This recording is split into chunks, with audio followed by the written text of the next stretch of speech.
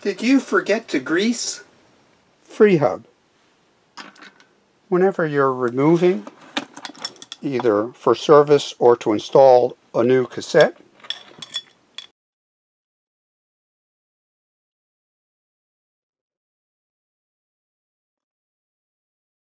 loosen the lock ring, remove the cassette.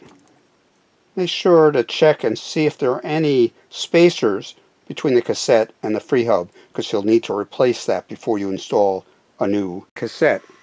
Wipe the surface of the Freehub with a clean cloth.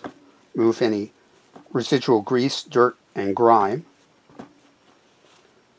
And then I use a lubricant such as Park Tools PPL2 and lightly lubricate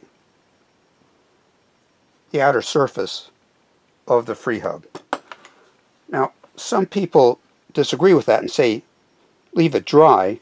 My feeling is whenever you have metal against metal, you should use a light coating of grease to prevent corrosion, rust, and increase performance, as well as longevity. In this case, we're going to replace the cassette with a single body SRAM. We use single body because it's less likely to do damage to the splines of the Freehub. We'll line up with the smallest spline towards the top, and then we'll go ahead and reassemble.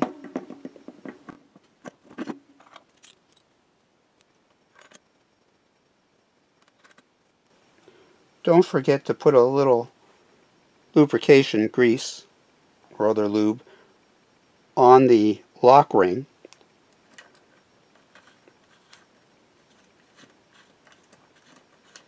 Tighten firmly as possible with your lock ring tool, that is hand tightened.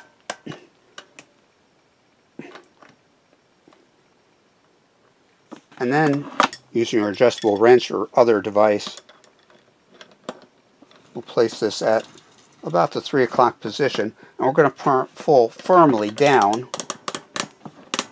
at least to about the 6 o'clock, maybe a little bit more, till we feel it nice and firm. You don't need to use super gorilla force so you never get this off, but it should be firm to prevent any movement or wobbling. Another forgotten maintenance tip: don't forget to clean and lubricate the quick release, or if you're using a Thru axle, the Thru axle. Get all the dirt and grime off using the same lubricant. We'll go ahead and lightly grease the quick release or Thru axle.